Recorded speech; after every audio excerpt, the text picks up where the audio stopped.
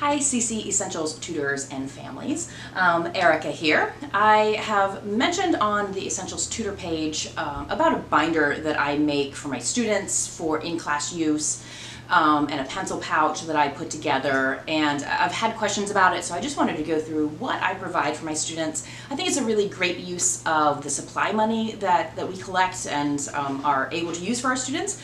And so let me show you what's in my pouch. So first of all, everybody's stuff just goes into one of these big bags that just made life easier for keeping things together. This is not something that goes home with them. I collect it at the end of the day, and it stays with me, and I bring it back each week for them. So we have a pencil pouch. I get these just at either the dollar store or Walmart. They're like $1 a piece. We have writing utensils.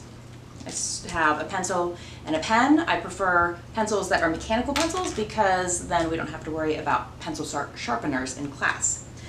For dry erase markers, this year I had chisel tip markers in the bags. I don't think I'm going to continue with that.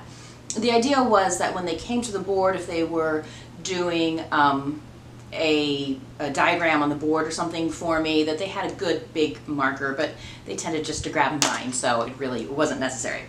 But I will continue putting a black and a colorful fine tip dry erase marker in their bags. And the idea behind this is if they're paired up together and they're playing a math game, then everybody has a unique color. And so that just makes games a little bit easier in that regard.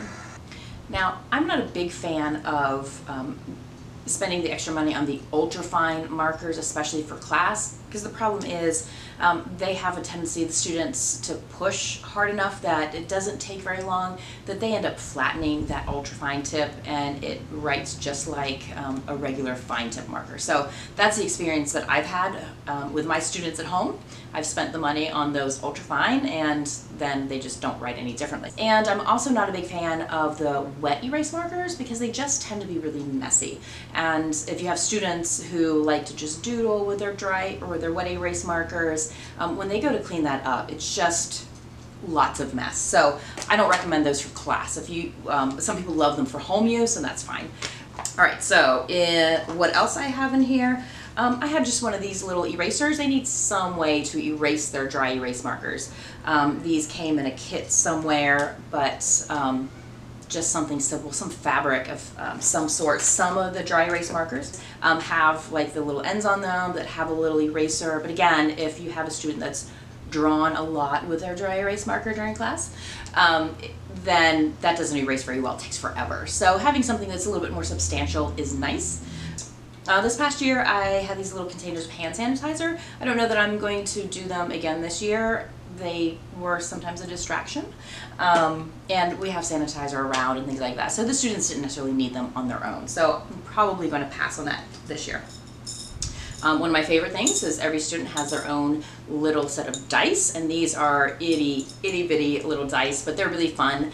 I'll have to look up the details and the information on the size of the container and the size of the dice, and I'll put those links below if anybody's interested. But the way I did the dice is there are 3 dice in here. 2 of them are the same color, 1 is a different color. And the idea behind that is if we're doing a game that requires all 3 dice, then they roll them and they look at them and they can, you know, say what all 3 of them are. I've got 1, 2, and a 6.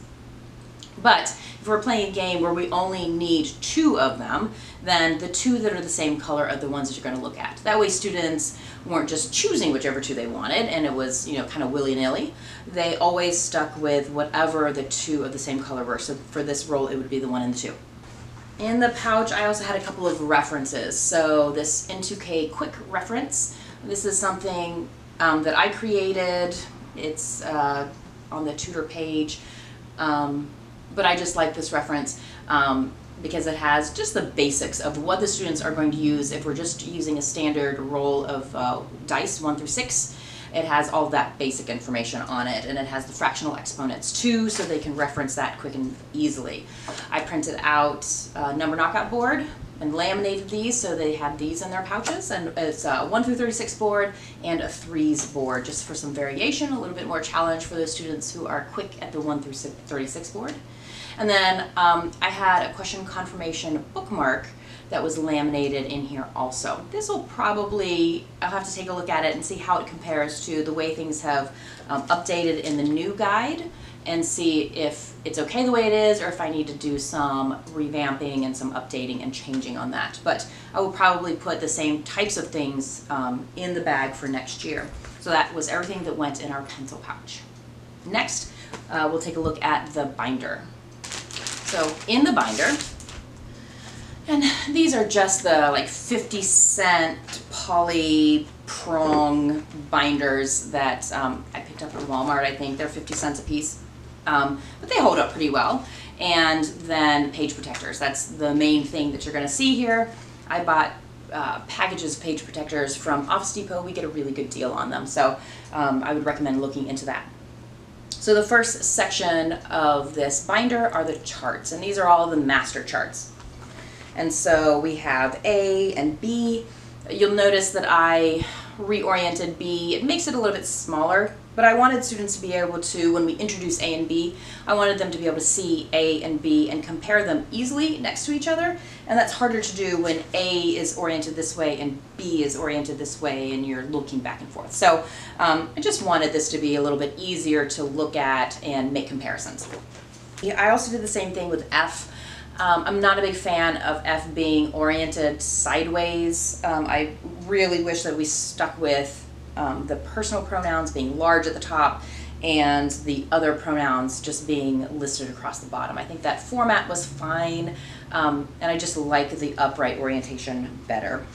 That's my personal preference. Okay, so we have all the masters. I did want to point out quickly on chart M, on the master there's an error, but the definition of a complex sentence says it is a sentence that consists of at least one independent clause.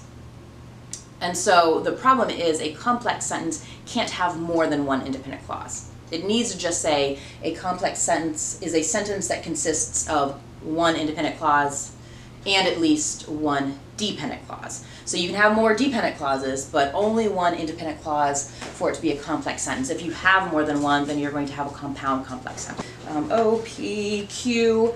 I'll also point out on here the definition of an infinitive. It says an infinitive used as a noun, adjective, or adverb, and it really should be to plus a verb used as a noun, adjective, or adverb. So that is something that I'm thinking will be corrected, will be updated, just so that you're aware of those little changes. I did in this packet, I didn't include these last year, I did put them in this year, so these are the advanced charts, so that verb anatomy explained.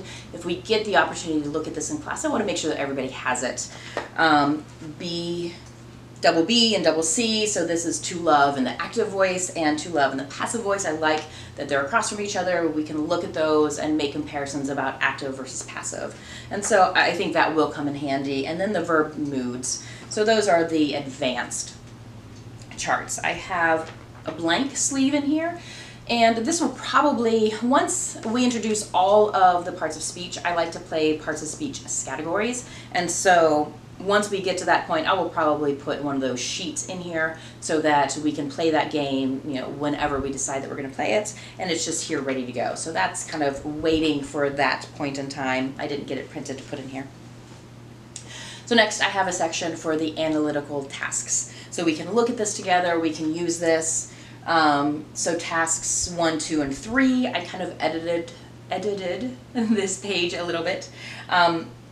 It always comes with only 2 lines for writing the sentences, and as our sentences get longer, that's just not enough room for most students to be able to write out a compound complex sentence. So I edit it so that there are 4 lines, there's lots more space, and then this is the whole space for diagramming instead of having that small space at the bottom. So this is just how I changed this a little bit. And then this is a work in progress. I'm working on making a version of the quid quo that's as close as can be to, you know, what we already have. That way we can look at this together in class and everybody has a copy that looks very comparable to whatever is in the guide. So this is, like I said, a work in progress. I'm almost there. That is that. And then task 5. And then I have math games. So here's a section here, and I want to point out Office Depot messed up on my printing. These pages, these like title pages, were supposed to be printed on colored paper, and they didn't do that. So that will just help it to stand out for the students. They can look for that green page or whatever to find the different sections. So math games, I have a bigger version of that quick reference for N2K, 1 through 36 N2K board, and then there's a starter set of equations up here. So students who are newer to it, this can help get them started and thinking about how they can manipulate those numbers and knock numbers off of the board. But then there's lots of space across the bottom so that students can use that space for their calculating and manipulating the numbers and doing their N2K work. This is just another quick reference. This just has more information on it. This goes all the way up through 9 and it has all the squares and cubes, so this just has more information on it. And then I have a threes board. My students like to play Snake, so we have a copy of Snake, multiplication squares, multiplication 4 in a row, and the area game. So those are just some of the math games that I have in here. I have a room there for whatever we need, and then another blank one in here. That way, if we decide we're going to play bingo one day, I'll give them a bingo page and they can slide it down in there. Or, you know, whatever it is that we're doing, there's room for them to add things as needed throughout the year. So I put these together. It is a lot of work to put together. I send a lot of things to Office Depot. I have to stuff the page protectors. But it is very worth it during class when I tell everybody to open up to Chart F. We're going to learn about pronouns today, and they can find that easily, and I know everybody has the exact same information. I can help them find it from the front of the class, reminding them that they're in alphabetical order. You know, start at the beginning and find Chart F. And so it has made class run a little bit more smoothly. And so that's what I use, and I hope you found that helpful. If you have any questions, feel free to ask. Have a great one.